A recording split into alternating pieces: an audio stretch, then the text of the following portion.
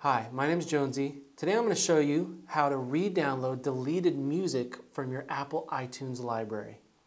So the first thing you need to do obviously is open up iTunes, which I've already done. And right here in the upper left-hand corner, there is a sign in button, which I'll click. So you'll need to sign in first, put your Apple ID and password. I'm not going to do that, so I'll just hit cancel. And then after you've signed in, you'll go up to Store and then check for available downloads. And it'll look through the Apple iTunes library for any music that you've purchased but is not already on your current iTunes library, and it'll download it for you. And that's it. So once again, my name's Jonesy, and I just showed you how to re-download deleted music from your Apple iTunes library.